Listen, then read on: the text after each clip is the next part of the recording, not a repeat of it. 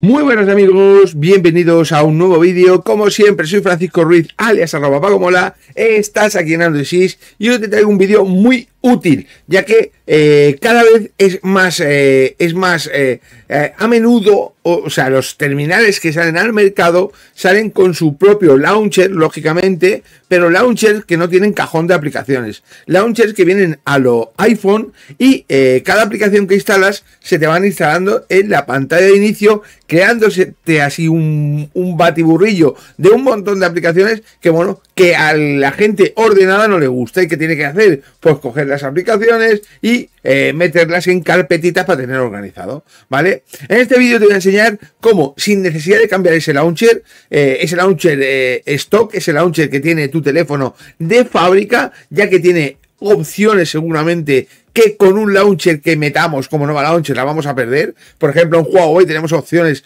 para cambiar rápido la aplicación, para hacer la pantalla pequeñita, para jugar con él con una mano, ¿vale? Todo eso se pierde si metemos un launcher de terceros, ¿vale? Pues hoy te voy a enseñar a que uses tu launcher, ese launcher de stock, pero le metamos un cajón de aplicaciones, para que así puedas disfrutar del cajón de aplicaciones de toda la vida, sin cambiar de launcher y sin perder esas opciones extras que trae tu teléfono, como las que os he dicho, cambiar entre aplicaciones, o bueno, etcétera, etcétera. Muchas opciones que trae que al cambiar de launcher se pierden. ¿Qué quieres saber cómo conseguir esto? Una aplicación muy sencilla y totalmente gratuita. Pues entonces te aconsejo que no te pierdas detalle del siguiente vídeo.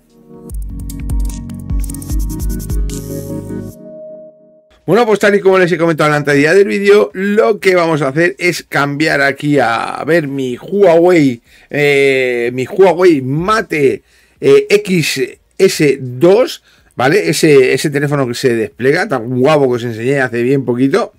Y bueno, veis que es un cajón de aplicaciones, o sea, un cajón de aplicaciones, el launcher original de Huawei. Aquí, en este teléfono, ¿vale? En otros de Huawei, pues tiene la opción de pellizcando simplemente, irte a los ajustes y ponerle el diseño en plan, mira, voy a bloquear el diseño en plan cajón de aplicaciones, ¿vale? Por ejemplo, el P50 Pro aquí trae una opción para poner el modo cajón de aplicaciones. No aquí, sino en los ajustes, ¿vale? Aquí mismo en los ajustes, para pantalla principal y fondo, el Huawei P50 Pro lo trae, ¿vale? Aquí ajustes de pantalla principal le das y, bueno, pues sale. En este, como veis, no sale. Y te tienes que quedar, pues, en principio, yo lo he organizado todo en carpetitas. Veis que aquí tengo las Google Apps, por aquí tengo varios, por aquí tengo herramientas, que tengo varias cosas. Pero bueno, es esto lo que tenéis que hacer, lo que tenéis que dejar cuando no tenéis cajón de aplicaciones, para tener un poco organizado, porque si no tenéis 4 o 5 pantallas ahí y venga a buscar iconos, ¿vale? Y es muy lioso, ¿vale? En este caso voy a presentar esta aplicación, ¿vale? Esta aplicación que tengo por aquí abierta, esta de aquí, My Drawer, ¿vale? Esto lo encontráis en Aurora Store, como estoy yo ahora mismo en Huawei, o en Play Store, ¿vale? Es una aplicación que está en el Play Store, es totalmente gratuita y tan solo contiene anuncios que se limitan a un banner que sale en la parte de abajo, pero te va a solucionar la vida, ¿vale? Es la mejor aplicación estilo cajón de aplicaciones, ¿vale? Simplemente, cuando tengas esta aplicación, yo la he escondido para que no la veáis, para que veáis el smartphone así, ¿vale? Yo voy a quitar este icono de aquí, lo voy a dejar en su sitio y me voy a ir aquí, que es donde lo he dejado, ¿vale? Y voy a coger, este es el icono que te va a aparecer en pantalla cuando lo instales, pues te lo pones en el cajón de aplicaciones. Espérate que he hecho una carpeta. Te lo pones simplemente en el cajón de aplicaciones, ahí está. Y ya tenemos cajón de aplicaciones. Botón blanco, ¿vale? ¿Qué nos deja hacer este cajón de aplicaciones totalmente gratuito? Mira, abrimos el cajón de aplicaciones, ¿vale? Y como veis, sigo teniendo la barra abajo para poder cambiar entre aplicaciones rápidamente. ¿Por qué? Porque tengo mi launcher original, ¿vale? Esto cuando pongo, por ejemplo, Nueva Launcher, lo pierdo. No me deja de Nueva Launcher hacer esto. Mira, este sería el cajón de aplicaciones donde la publicidad se limita a ese banner pequeñito. Espérate que me ha salido eso en la pantalla, me voy a cagar en la leche, tío. Vale, ahí estamos. Me ha salido eso en la pantalla. Bueno, mira, tenemos aquí abajo es el banner, el único banner que va, ese banner pequeñito que no molesta nada, ¿vale? En su versión gratuita. Pero tenemos un cajón de aplicaciones ahí a lo típico, ¿vale? Ahí veis todas las aplicaciones que tengo instaladas. Y después, pues, tienes para filtrar aplicaciones. Tienes ahí aplicaciones de vídeo, te las filtra. Vamos pasando por aquí. Aplicaciones de comer y beber. ahí, Dolce Gusto.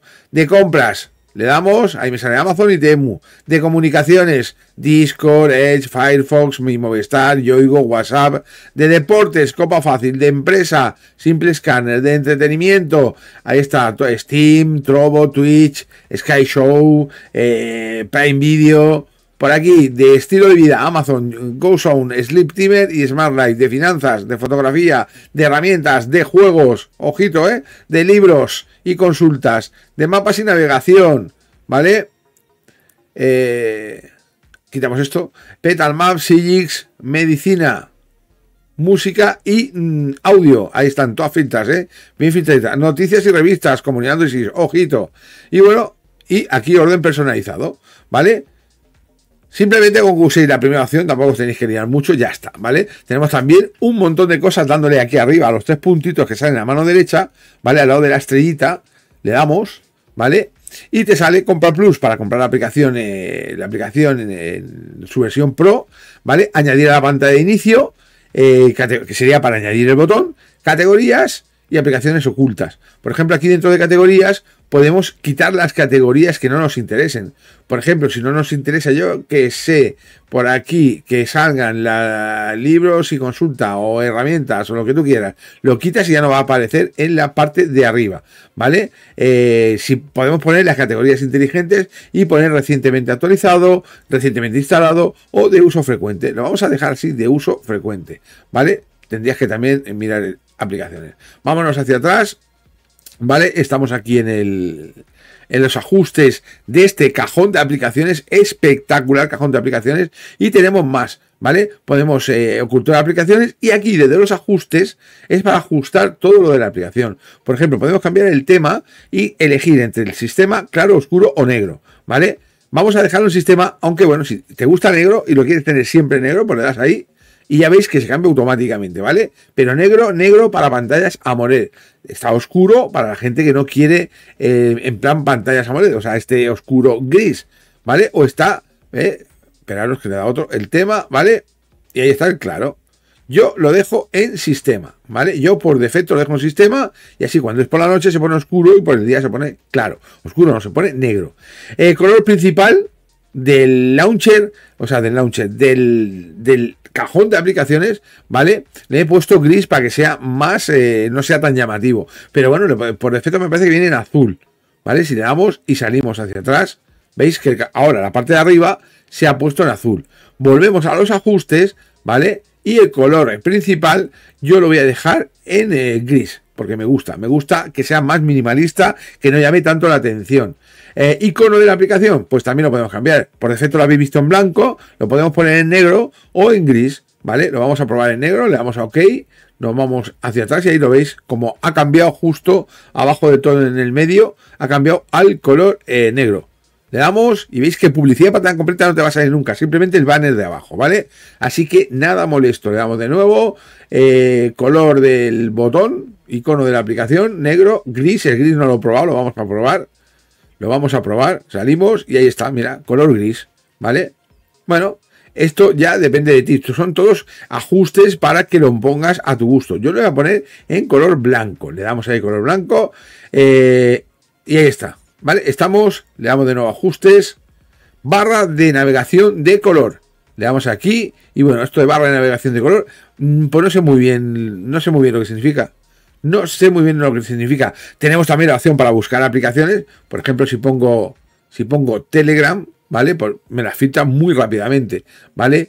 Si pongo WhatsApp, por ejemplo, pues ahí está, me lo filtra muy rápidamente. Es simplemente darle ahí a WhatsApp y ya me abriría la aplicación, ¿vale? Tenemos también para, por ejemplo, las aplicaciones favoritas que uses, Telegram, por ejemplo, que es una aplicación favorita. ¿Lo veis ahí? Le damos, añadir a pantalla de inicio, editar, ocultar la aplicación para que nadie la vea, por ejemplo, informar sobre la aplicación o desinstalar. O sea, te deja hacer cositas, ¿vale? Esta, lo mismo, ¿vale? Simplemente clicando sobre ella, ¿vale? Esta de aquí, clicando sobre ella, añadir a la pantalla de inicio, editar, ¿vale? Si damos a editar, pues veis cómo podéis editar el nombre de la aplicación, ¿vale? es un lanzador de aplicaciones que solo te ofrece el botoncito para añadir un launcher a tu launcher stock, a tu launcher oficial, que normalmente es el que trae las opciones que crea el fabricante. Por ejemplo, Xiaomi te trae un launcher que yo creo que Xiaomi te deja poner al cajón de aplicaciones. Pero bueno, si tienes el launcher de Xiaomi y dices, ostras, tío, me gusta el estilo así, pero pierdo opciones, o sea, está muy desordenado, pues una manera de ordenarte es primero con las carpetas como he hecho yo, y segundo pues poniendo esto, y ya tienes cajoncito de aplicaciones ahí totalmente configurable de manera totalmente gratuita y que lo puedes encontrar bajo el nombre de Mira en Play Store y y en Aurora Stop o cualquier tienda de aplicaciones de confianza, ¿vale?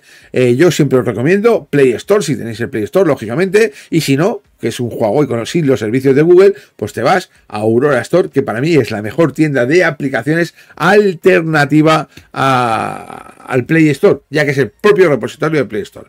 Y bueno, una vez dicho esto, me despido a todos vosotros. Espero que os haya gustado el vídeo, espero sobre todo que os haya servido de ayuda. Si es así, recordad dejar un buen like, recordad dejar vuestro comentario y compartir este vídeo con todos vuestros amigos, colegas, familiares, hasta con vuestro abuelo, ya que le puede servir de muerte, bueno, de muerte, quítalo de muerte porque queda esto un poco macabro, le puede ir de PM, ya que le va a organizar más el teléfono, o si está acostumbrado a los teléfonos que tienen cajón de aplicaciones, pues mira, le va a salvar la vida, ¿vale?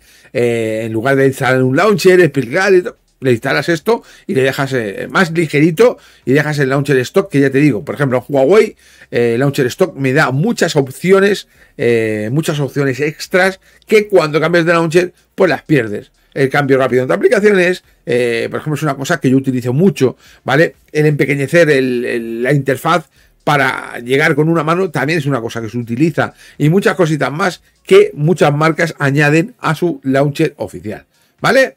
Y bueno, pues lo dicho, pues me despido de todos vosotros, espero que os haya gustado el vídeo. Recordad, si no os habéis suscrito al canal, clicar aquí arriba a la bolita que aparece mágicamente con el logo de Android dentro, le clicáis, le dais a suscribirse, después sale una campanita, le dais a la campanita y seleccionáis todas las notificaciones para que os lleguen vídeos, consejos tan chulos como el vídeo que te he traído hoy. Nos vemos en el siguiente vídeo. ¡Hasta luego!